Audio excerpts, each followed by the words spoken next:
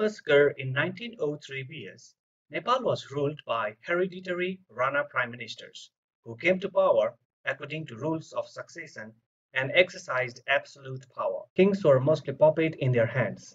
Ranas embezzled public property and lived in tremendous luxury.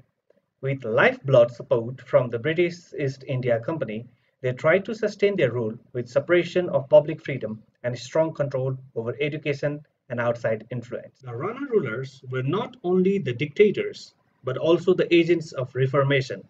Though most of the reforms were carried out for the stability of their regimes, these can be reckoned as great contribution to the country's development even till date. Here are some of the administrative and economic and social reforms made by Rana rulers.